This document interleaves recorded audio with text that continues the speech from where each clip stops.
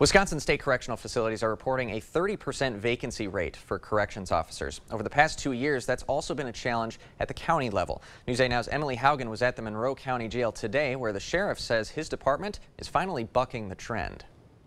All hands on deck. Just the amount of work that they were putting in, of course you get tired, you start seeing fatigue.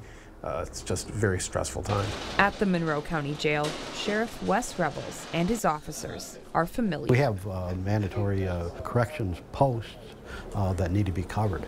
It's not that we can leave those positions or those responsibilities vacant. During the past 2 years, corrections staff in Monroe County dropped significantly. Out of that group of 25 corrections officers who largely are responsible for the care and the custody of the inmates, we were down 9 at one point. Revels said they left for a variety of reasons. Some leaving for higher paying private sector jobs. Monroe County staff typically work a 12-hour shift.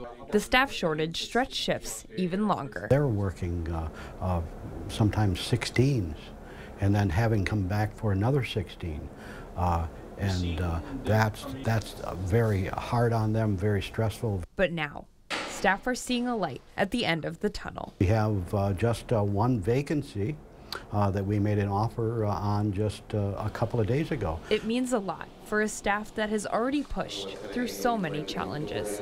With a fresh crop coming in, leaders are already seeing a change. Morale's coming back, people are more lighthearted, and it just feels good to know that we have a full complement. In Monroe County, Emily Haugen, News 8 Now. And both Revels and Hendrickson aren't sure what caused the spike. Whatever it is, they are thankful. The newest group of corrections officers will be fully trained by mid-August.